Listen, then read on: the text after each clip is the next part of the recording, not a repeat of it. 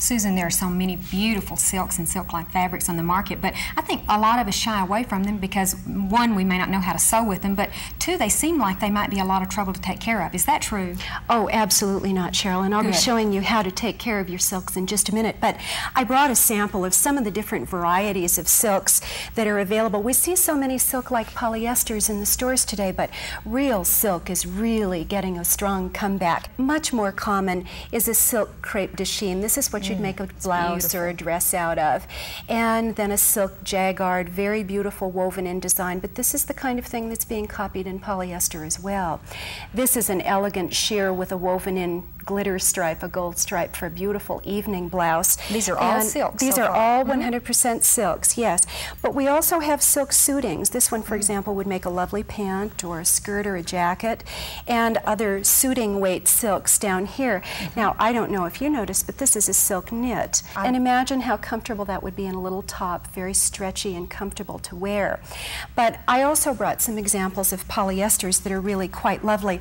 I'm wearing a polyester blouse today, and it's polyester georgette. I throw it in the washer, throw it in the dryer. It's just great. But it looks just like the silk you showed us. Oh, it sure does. And this is polyester crepe de chine. Drapes beautifully. Can you see how soft that is? It just feels wonderful. These are extremely practical because you do just throw them in the washer, throw them in the dryer. But I wanted to show you some other silks that I've washed. I brought some silk clothing with me today. This has been washed, I would say, 10 times. And I wear it a lot. It's a real favorite dress. A blouse, fairly new. It's only been washed 2 or 3 times. Now, this is a silk suit, Cheryl. I have a matching skirt and a jacket. And this is a silk linen, but I would not wash this one. This is a little too heavy. Actually, it would be harder to iron it when it was Probably dry, so. or when I had to take care of it. But the dress underneath is also a silk crepe de chine, and it's been washed and hand washed, actually, many, many times. It still has a very nice drape to it. One of the things I really like about washing my silks, like this blouse, is that when I wash a blouse, they always feel so much fresher when I wear them. And we don't have that dry, clean smell about them either. Because silk is expensive to buy in the first place, and so when I can limit my dry cleaning costs, of course I'm going to spend so much less over the lifetime of that garment.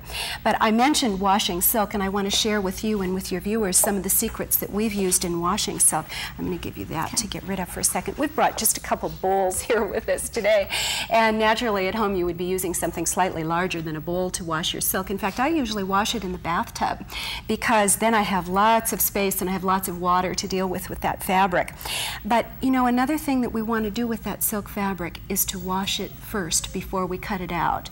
And that pre-shrinks the fabric, and it really does a great job. We're not going to be disappointed then after we've gone to all the trouble to make something, then wash it and find lots of problems in shrinkage. No, not at all. Bleeding of colors. Right. I brought a little scrap of silk to show you how I would wash a piece of silk.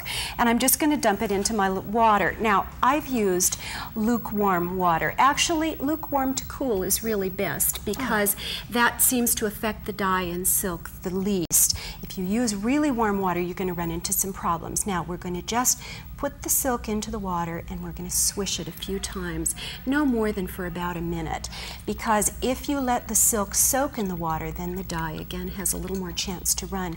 And I would take care of prints this way or anything else. Now, when I rinse this fabric, I may find that my water has a lot of color in it. Our color was kind of light blue to begin with, so we won't experience much dye loss.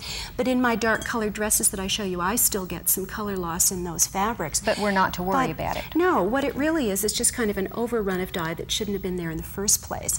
I'm going to quickly move this into my rinse water. If you scrub, you abrade the fabric. It's not very strong when it's wet. I'm just gently squeezing my soapy water out of this. And I say soap, but actually what I've used here are, I might have used liquid dishwashing detergent like Ivory or Joy or whatever you use. But there are also some commercial products that are really quite nice. Easy Wash and Wool Tone. Woolite's another one that works very well. Both Easy Wash and Wool Tone are very nice on silk because they're not too harsh for the fibers. Actually, when I'm traveling, sometimes I just use shampoo because it's what I happen to have handy. But now I'm going to rinse this several times, maybe even 2 or 3 times, just to make sure that I get all the moisture, or rather all the soap out of that water. And again, the larger the quantity of fabric you have, the bigger the container you want to use. The bathtub is good. Now again, I'm not rubbing and I'm not wringing this out. I'm just going to gently squeeze some of the water out of here, and I'm going to put it in a towel and roll it in a towel. By rolling this in the towel, I get it almost dry. Let's see, I need to do a little shifting here. I'm going to roll this in the towel and just kind of gently press all the moisture out of this fabric. Now, we would never want to hang our fabric to let it drip dry. Would that not be advisable? No, because there's too much weight in the water. Water is very heavy. So after I've rolled it in the towel and I've gotten rid of some of that moisture, it's still real wet. Now I'm going to press it until it's dry. While it's this damp? Yes, while it's this damp. So I'll let you take my towel away. And I have a little pressing pad here that I'm going to use. Oh, this is just the color of my pressing pad. It matches exactly. Be harder to see. Didn't think about that. There. It's really quite wet, Cheryl, and I think you can agree from touching it. There's a lot of moisture still in this. I've turned my steam iron on, and I can either use steam or a dry iron. It actually doesn't make any difference. But I'm going to use a cooler temperature. I'm not up at the very top. If your iron says silk, that's fine, or a wool setting, a low wool setting is good. I'm going to keep my iron in constant motion on my fabric. Can you see a color change here as it's drying out? And do you usually find people panic when they see this happening? Yes, definitely. And they hold the iron in one spot, and then one spot gets too dry and the rest of it really doesn't. Now I'm pressing this just with a constant gliding motion so that it dries and gets an even texture all over. After we have pre-washed our material before we make our garment, Susan, then we don't have to expect any surprises after we've made it and wash it after that. No, you really won't at all. Now, I think that looks really nice, don't you? This was a very lightweight silk, very soft, and it's pressed out with absolutely no wrinkles. It's really important to press it while it's wet. Otherwise, all of these wrinkles that came into my silk fabric here really will not go away. They'll dry in there and be quite permanent. But I think you can see that it really turns out very nicely. Now, there are some things that happen to silk when you wash them. They change a little bit in texture. And so what I always do is after I've washed my silk, I look at it, and I also measure it to see if it shrunk very much. Patty Palmer made a blouse, and we just had to laugh. She didn't have enough fabric left for the long sleeve. She had to make a short sleeve, because there can be a texture change and there can be some shrinkage because the manufacturer didn't really intend for you to wash this. Oh. But if I don't like the texture, when I do a little test sample, I usually take just about a 4x4 square and scrap and just test it and see what I think about it. If I wash it and I don't like the way it looks, then I go right ahead and I dry clean it. I don't want to have a washed garment that I don't love when I'm done. Sure. Especially if we've gone to a lot of work to make something very detailed. That's right. Now, interfacings are, I think, something else that people perhaps don't understand about silks. Very important. Selecting proper ones? Well, what most people have always used, and I'm going to move my water bowl back over to this side again. What most people have usually used, Cheryl, are stitch-in interfacings. And if we're working with an extremely sheer fabric, we might use a silk organza like this one. Very, very sheer and lightweight. Or people have often used our lightweight blouse weight interfacings. Let's see if I can These are sew-ins. These are sew-ins. And yet the fusibles today, there are a couple of brand new ones that I'm going to show you that are fantastic. So I can either use a stitch-in or I can use one of the new fusibles. And I always make a test sample with a fusible. And I fuse it onto a scrap of my fabric. I feel to see which one feels the best. These and are three different types of three different types, right. And then I look at them from the right side to see which one looks the best, because all of those are extremely important.